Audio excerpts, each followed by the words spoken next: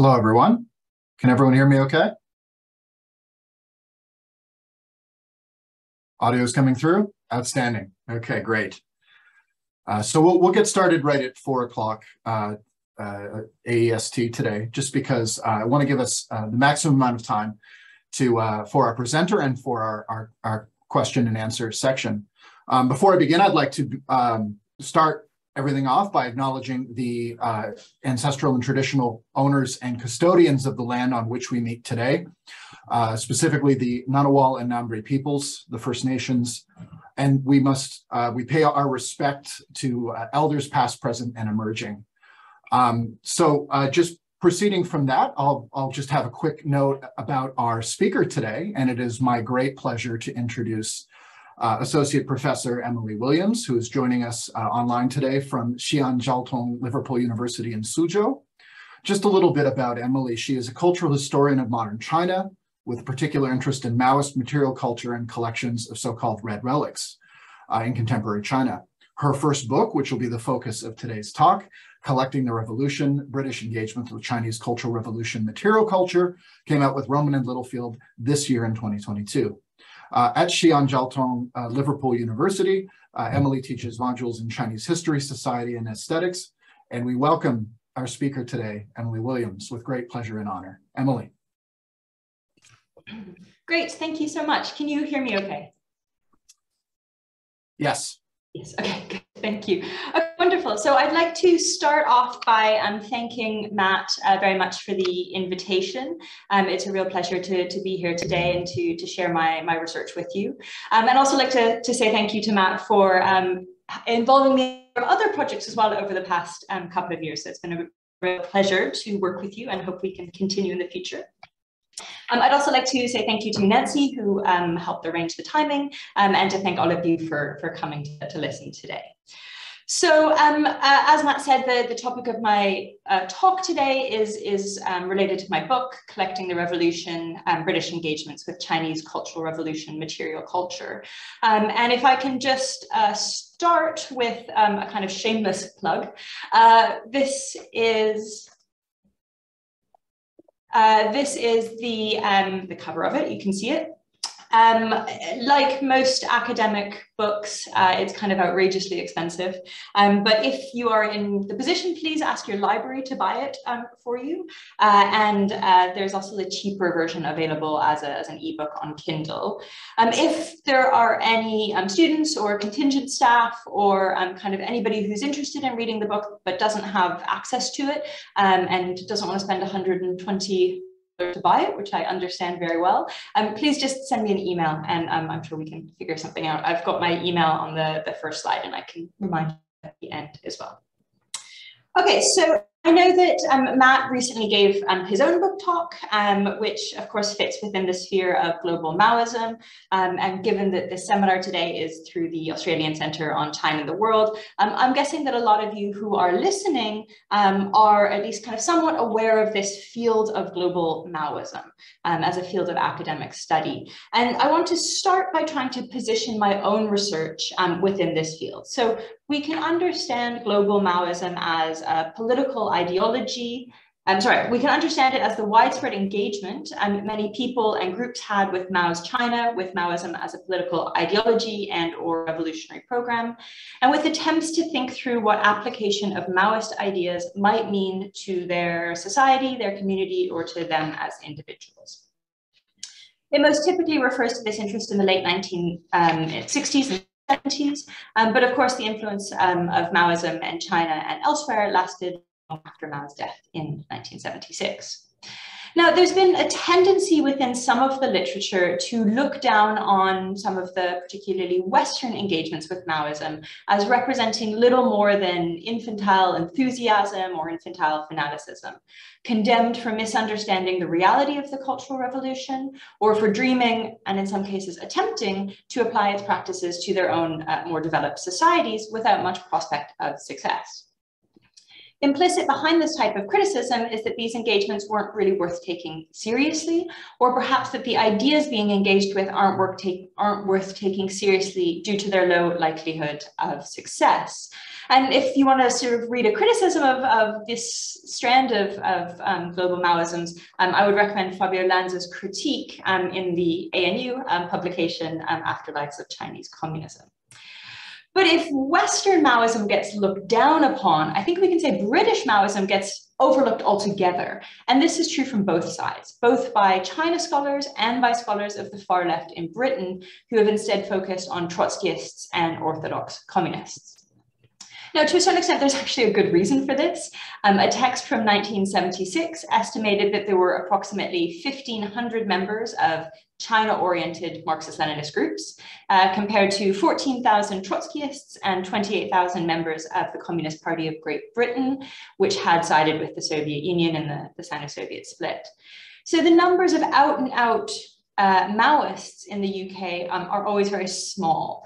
And I think it's also true that Maoism as a political theory or as a set of political or practicable ideas also didn't necessarily have a big impact on intellectuals or activists, although it was certainly part of the kind of milieu, as I'll talk about today.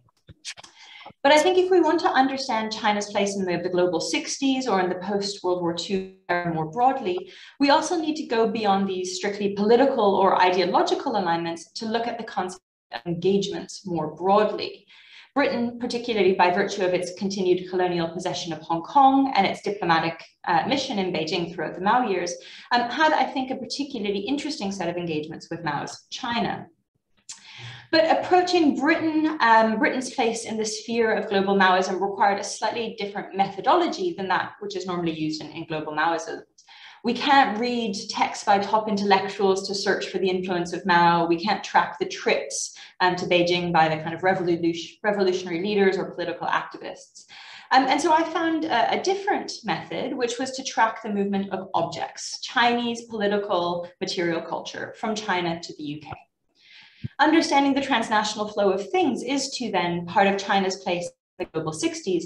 And these objects have particularly interesting routes of travel in the UK because a large number of them ended up in our most august public museums, as I'll talk about towards the end of the talk. So my intention then in using objects is not to see them as just kind of illustrations, right? To visualize something that we already know or that we found out from reading texts and documents, but to actually use them as a research method. And in particular, I'm interested in what the travel of objects demonstrate about British engagements with Mao's China, with how the Cultural Revolution and Chinese communism more broadly was understood through objects.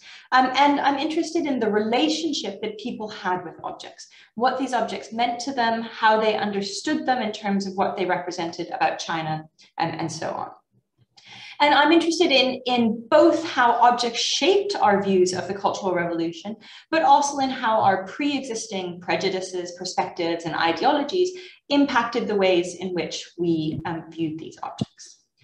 Now, to a certain extent, I think objects have always been kind of key to how the West has known China, right? The way that the country was depicted on porcelain, for example, played a big role in shaping ideas about what China looked like and what China was like as a society. In fact, a lot of this porcelain was designed specifically to appeal to the British audience. And, you know, by the 60s and 70s, China was still a fairly peripheral country and concept to kind of people in Britain. There wasn't a lot known about it. Travel, of course, was very difficult, especially once the Cultural Revolution started. There was a lot of misunderstanding about what was going on. And so I argue that visual and material representations played an important role in shaping British ideas about the Cultural Revolution and Chinese communisms, of course, in ways that tell us as much about Britain and British society at the time as they do about China.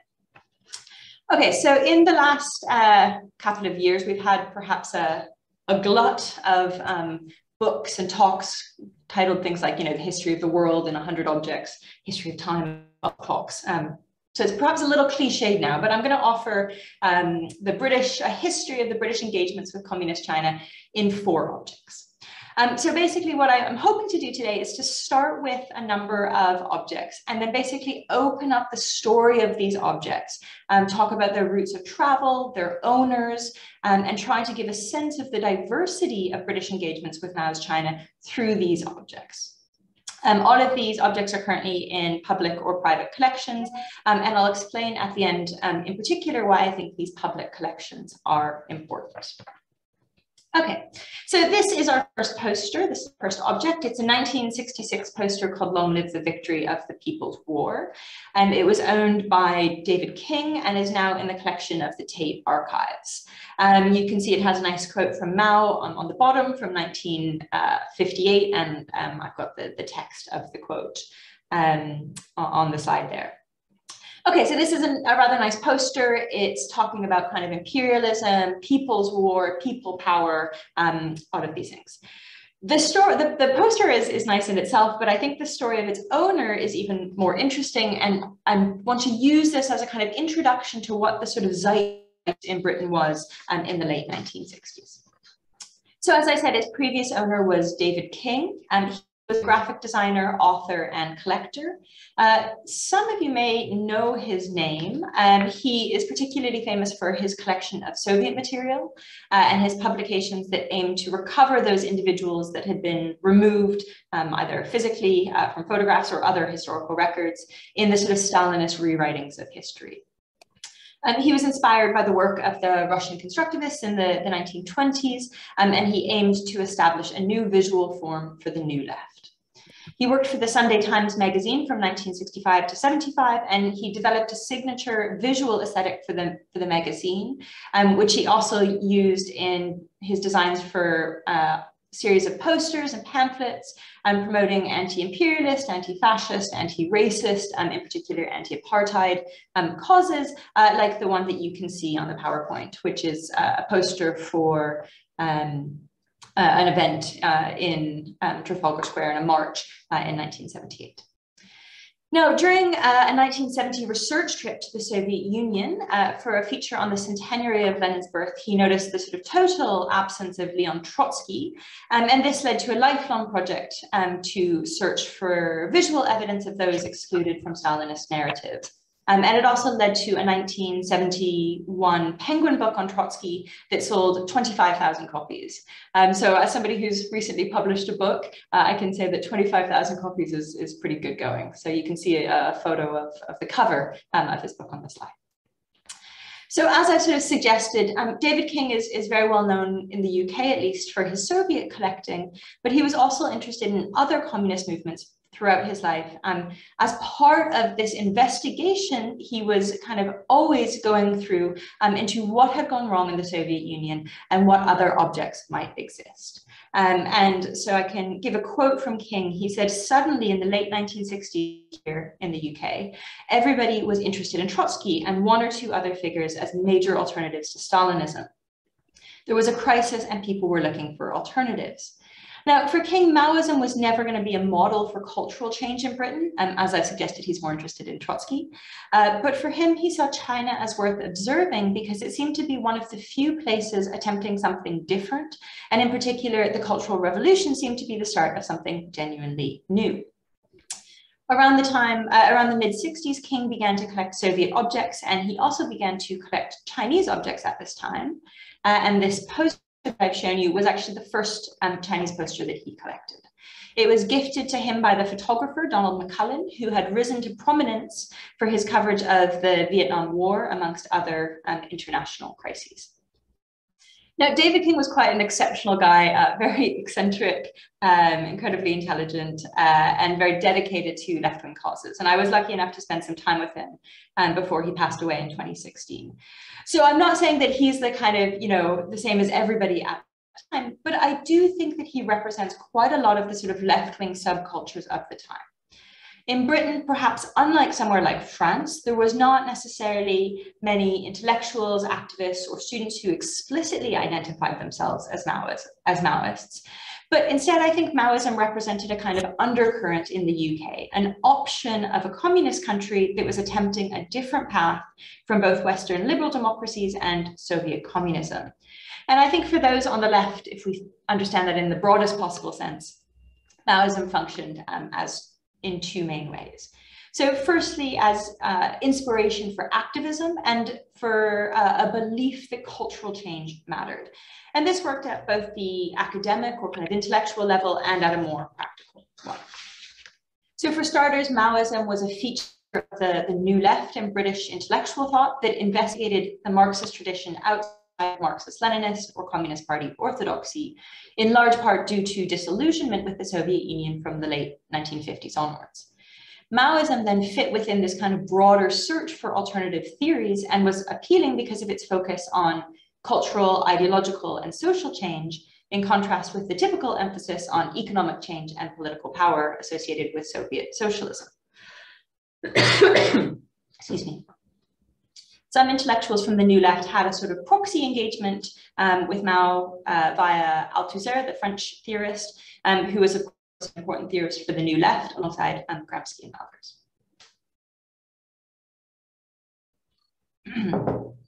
So I'm not arguing that Maoism necessarily had a big role to play, but certainly for people trying to understand what had gone wrong in the Soviet Union, what else could be done, Mao's China and the Cultural Revolution, which was understood as a revolution in the ideological superstructure, seemed to be an example of a country trying to find a more equal way forward.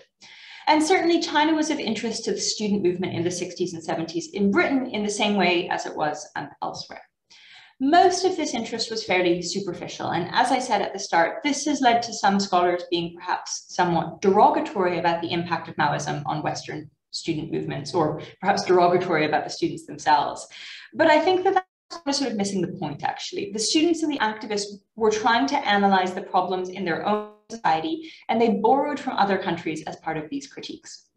While we can certainly point out that they often did so in an orientalizing and exoticizing way, we should also sort of remember what the purpose was of China for these students or activists. China was important insofar as it helped the students to open up options for analysis or action in their own countries. The fact that they didn't necessarily understand it very well was something that they were actually often aware of, but it was sort of operating more at the level of kind of broad inspiration. What we see is students and others appropriating the leftist language and imagery of foreign leaders, philosophers, and countries to legitimize their own complaints against structures of authority. These engagements were necessarily piecemeal, but it's a reminder, I think, that our politics are often not driven entirely rationally or intellectually, no matter how much we might like to pretend they are, but that they are affective, right? They are emotional and moral. They're about feelings of righteousness, hope, and inspiration. And so a casual interest in the events of China could fit very well into that kind of broader feeling that change was possible and necessary. And so I've just pulled out a couple of quotes from some people who were influential within the student movement in the UK, where they sort of mention, you know, the way in which China functioned for them. So first off, from David Fernbach, who was a student at the LSE and a radical member of the Socialist Society.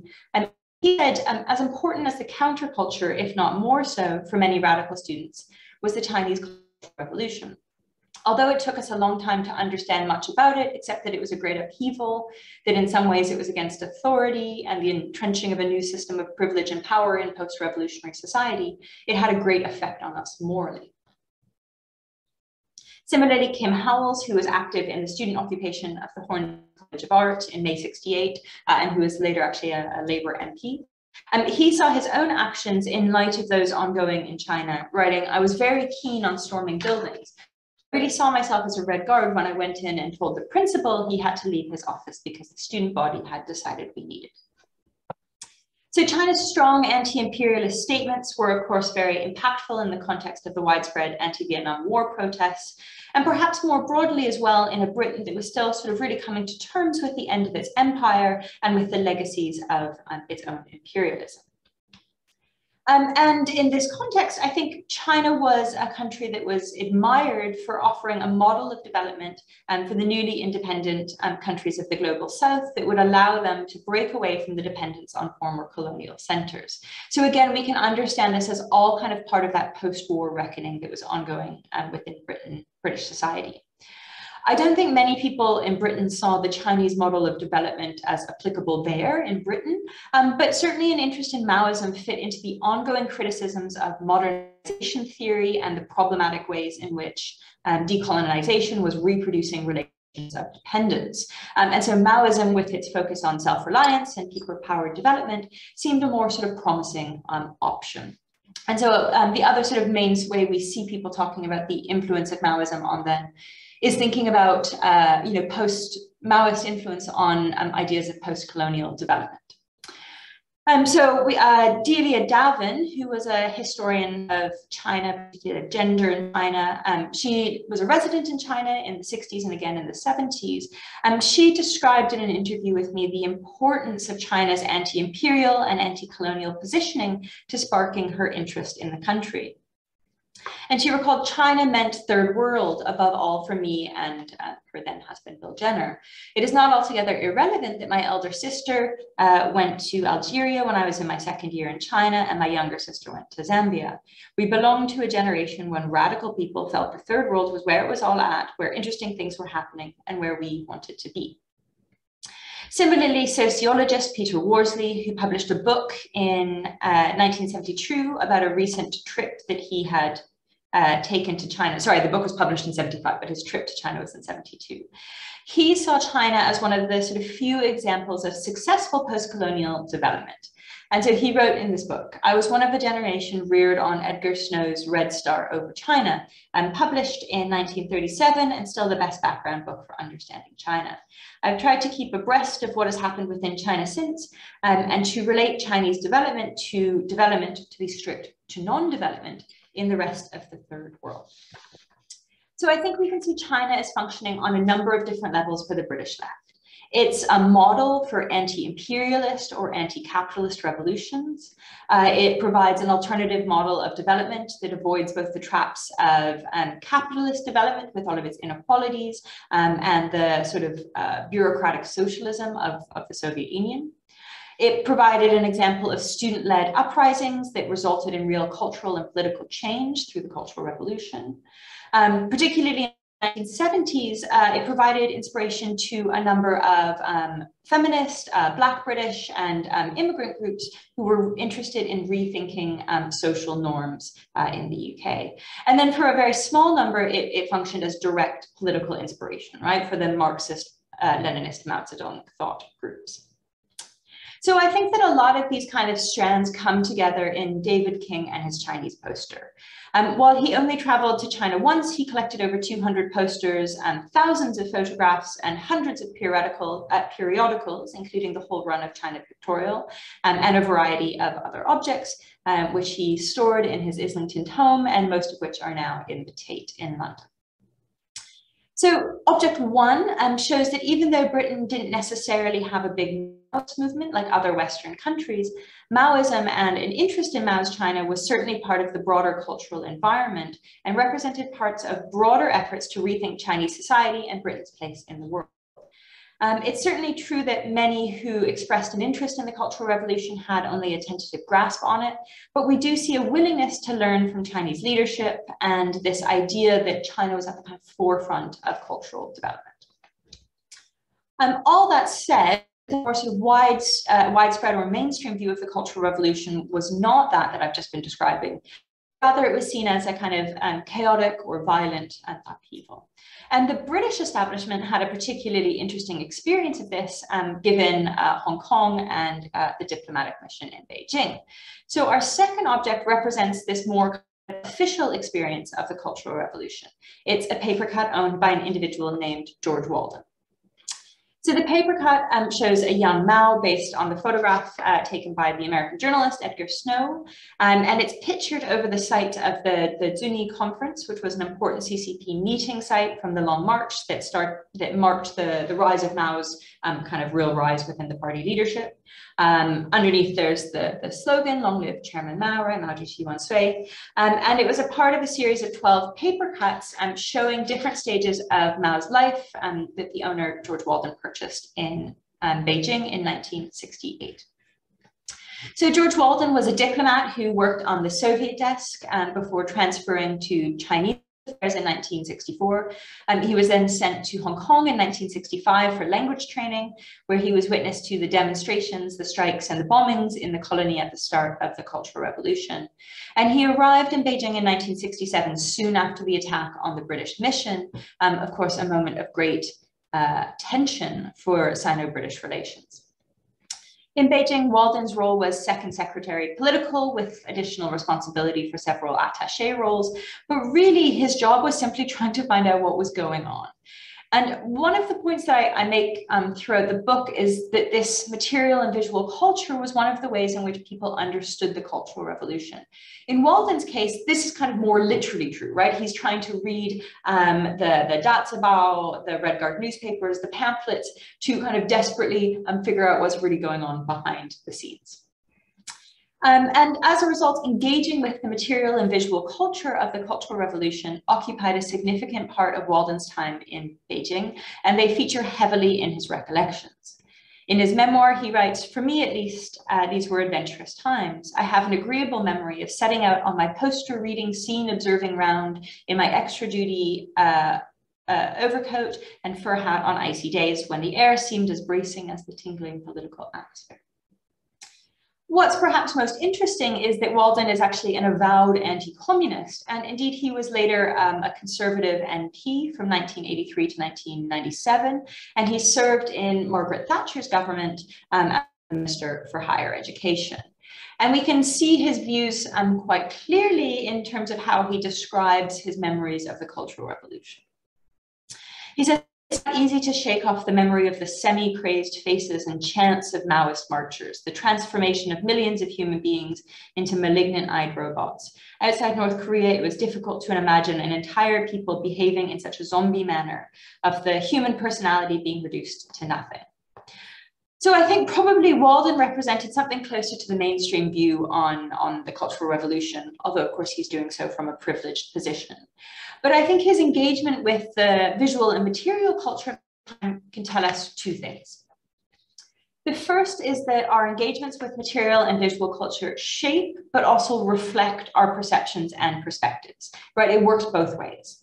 For those critical of China, the outpouring of Dazabao, of posters, of Mao badges, reflected the destruction of individuality in China, or reflected the Mao cult gone mad. For those more positively inclined, they represented mass democracy and the production of a new type of human-centered social organization. And what's interesting is that proponents of these kind of diverse and often contradictory views on China often drew on the same Chinese material and visual culture as evidence of their perspectives. Walden's antipathy towards communism informs his reading of material culture, which is also then confirmed by what he sees in the visual environment. He even sees violence in the writing of the Dazabao. He talks about how the artists behave as if they have the enemies of the people before them and were slicing them to ribbons, whereas more sympathetic observers see energy and vitality. And this is something that I saw numerous times throughout my study, that Cultural Revolution art and objects can be used as proof or as evidence of whatever their view of China was. And this was something that was done by both the right and the left.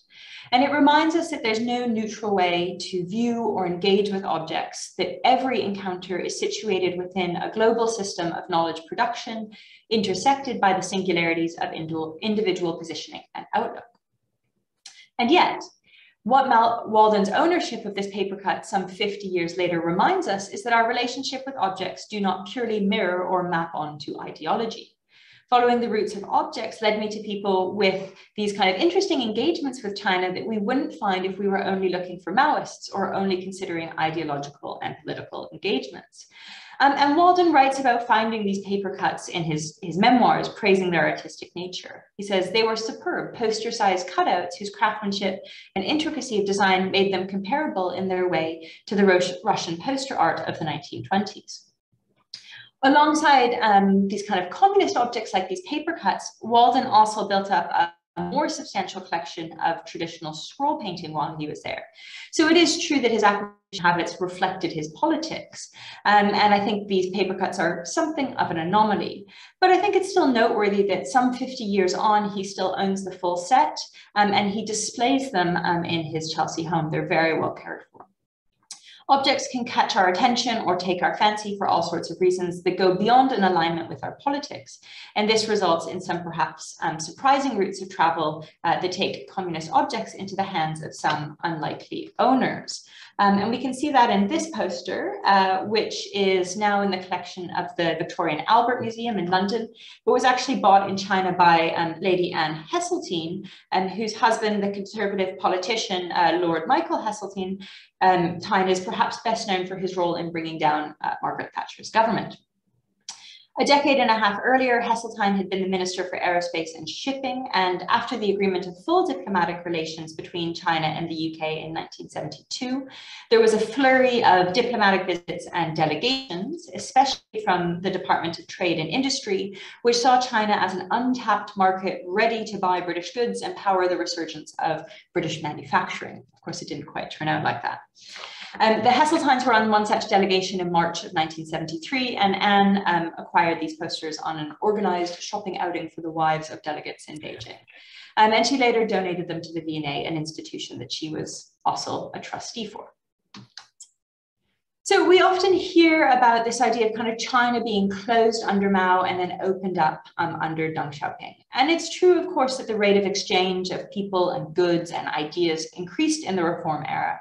But I think, one of the things that Global Maoisms has helped us to understand is that China was still very much part of the world in the Mao era. And what tracking the movement of objects and people between China and the UK reminded me is that we should see open and closed not as a binary, but maybe more as a spectrum. By the early 1970s, there were starting to be more opportunities for British people to travel to China on organized tours, to work in China, usually as English teachers or translators, and to study in China. And some of these people wrote books or newspaper articles about their time in China once they got back. And they all sort of have this sense of, you have to be on the ground in order to understand it, right? You have to be there to understand it, usually as part of their praise of Chinese development. But I think there's also a paradox here, because it was also very clear in these writings, and particularly in later memoirs that were published, that any form of cultural integration was kind of largely impossible at this time.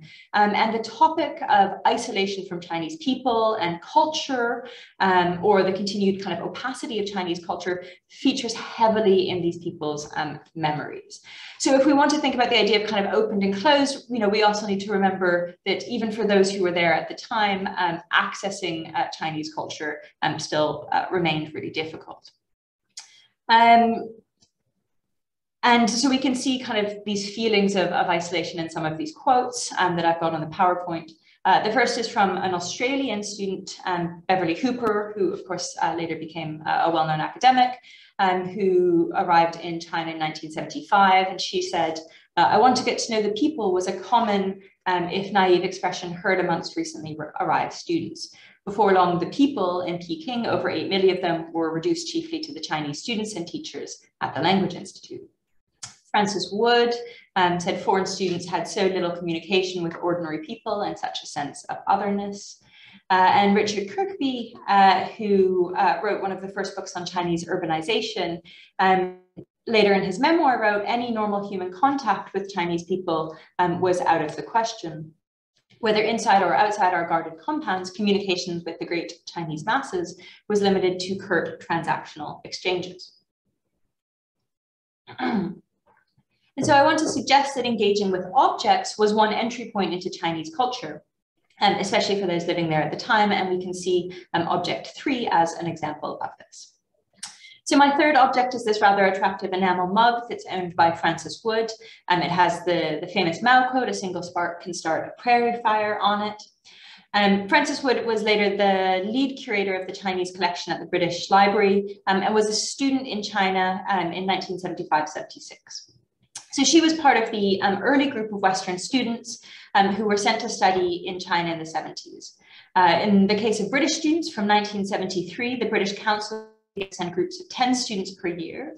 And while I can't sort of really prove it, it's my sense that the British contingent, as well as being amongst the largest of the Western student groups, were also more diverse in their perspectives than many of the other, particularly European groups, who often had students who had been part of the Maoist movement in their home countries. And Craig Clunas, the Oxford University art historian, who was part of the 1974 cohort, recalled, and this is a quote, "The tiny British student community ranged itself along the spectrum of skepticism and hope regarding the ideal new civilization portrayed in the posters."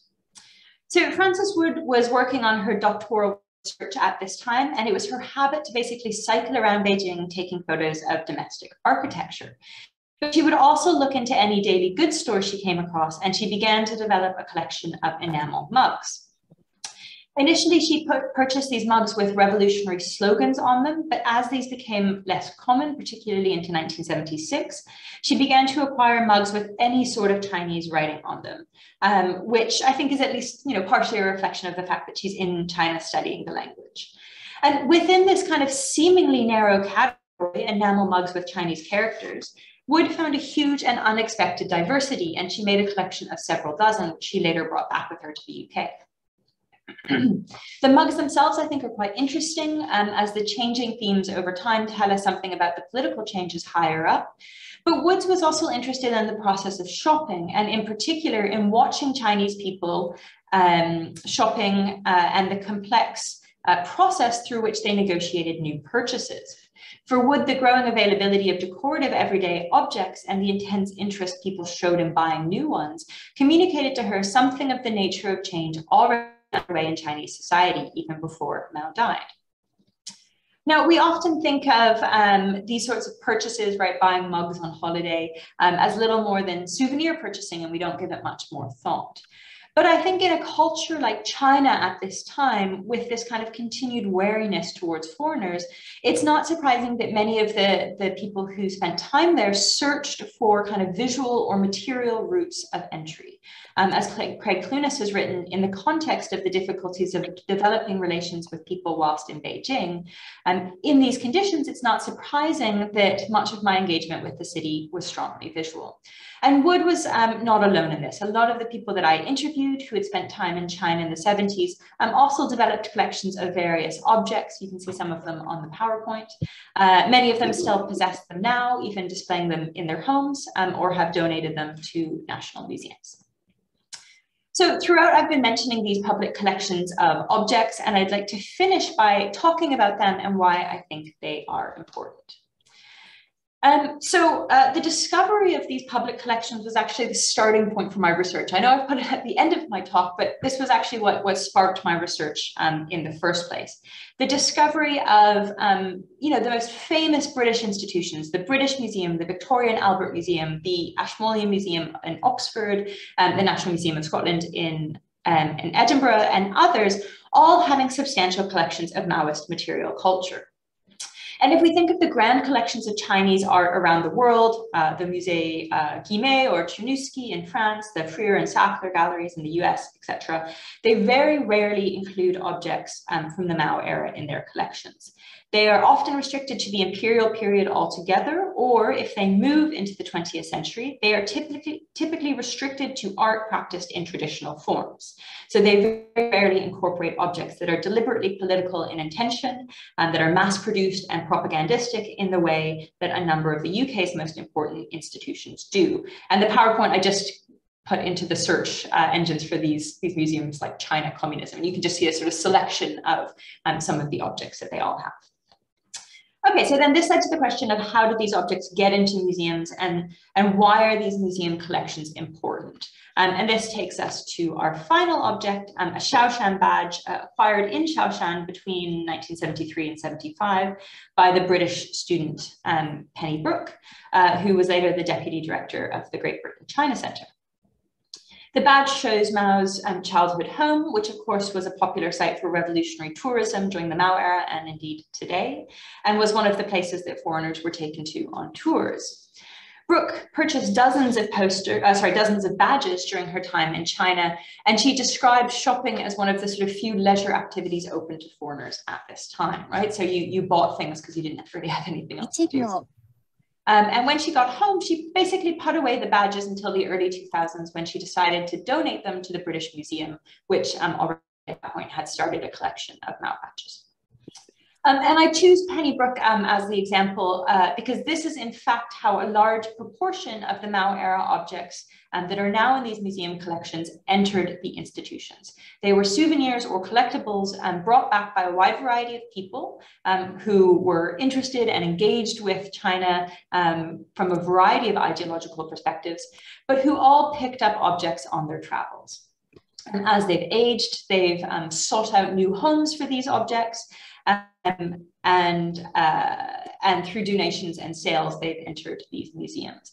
And to a certain extent, this all sounds like quite a natural process, right? But what is interesting is that it largely hasn't happened elsewhere, right? So Britain is actually really pretty unique in this.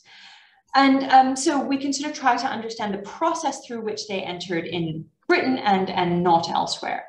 And I think what's crucial to it in the British context was an institutional openness to the 20th century, particularly at the British Museum and the V&A in the late 1970s and early 80s, due to policies by the directors that aimed to keep the museums relevant.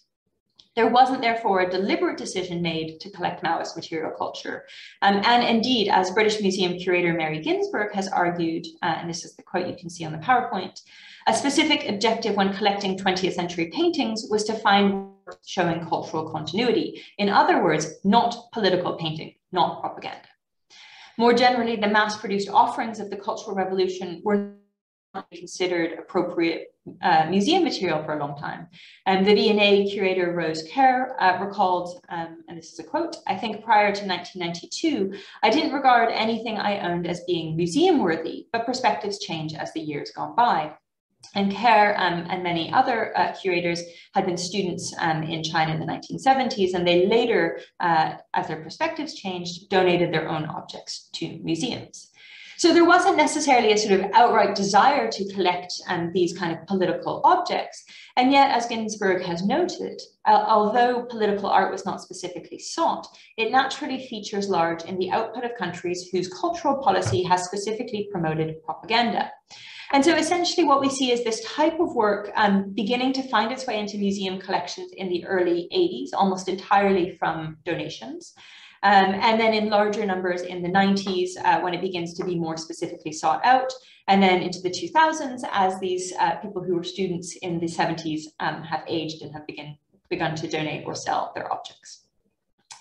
And what this has meant is that the image of China presented at British public institutions is quite different from that elsewhere. There's no doubt that the dominant depiction remains one of an imperial China. Until its recent renovation of the Joseph Houghton Gallery, the British Museum, for example, had no post-imperial objects on long-term display. But the Victoria and Albert Museum and the National Museums of Scotland much earlier on began to put Mao-era objects on display, with the National Museum of Scotland holding a temporary exhibition of Maoist material culture as early as 2003, and having objects on long-term display from at least 2011. The majority of the NMS collection comes from British collectors Peter and Susan Wayne, who were based in Hong Kong in the late 1960s, where Peter was a captain in the British Army. And they became porcelain collectors of imperial and modern works throughout the Mao years and then into the Reform era as well. And the picture you can see in the middle is a lacquer work that was in the collection of Peter and Susan Wayne before it entered the National Museum of Scotland. Now, establishing causality is impossible, but I want to suggest that the fact that Britain didn't have such a widespread Maoist movement in the 60s and 70s actually made it easier for these institutions to incorporate these objects into their collections. And I think these collections are important because they allow the British institutions to go beyond the sort of imperial fetish that we see in most museum depictions of China around the world. they also, I suggest, function as archives of British engagements with Mao's China. The V&A curator Zhang Hongxing has positioned their collection of Maoist objects directly as such, telling me that when the V&A deputy director Beth McKillop had been a student in China in the mid-70s, offered a number of posters and her husband's old Mao suit, he accepted them less because they were important historical artifacts for China and more because they were a legacy of a particular British experience of Mao's China. So to conclude, I suggest that having a series of quite diverse collections of Mao era and particularly Cultural Revolution era material culture at British museums allows these institutions to, first of all, update the depiction of China on display and move beyond a kind of purely imperial focus. I think it's noteworthy, of course, that these objects, particularly the Cultural Revolution ones, are unlikely to be displayed in an official capacity in China, although, of course, you do see them in private spaces, online, in markets, all of that. But in the UK, they can be displayed and they can contribute to discussions about Maoism and its legacies. And then finally, to my larger argument, these collections are both demonstrative of British engagements with Mao's China and I think constitutive of engagements in themselves. As these collections continue to grow, so too will the story of Britain's relationship with Mao era China. So I will finish there for today, and thank you very much. I'm very happy to answer any questions. Great, thank you so much, Emily. I absolutely love the talk, and I'm looking forward to diving more deeply in the book. So the way that we'll do this here, as we've done in previous China seminar series, is especially with the online medium, is that maybe I'll ask people to put their questions in the chat, and we'll just kind of go one by one that way. That way we can kind of get a sense of the question and then pose them to Emily.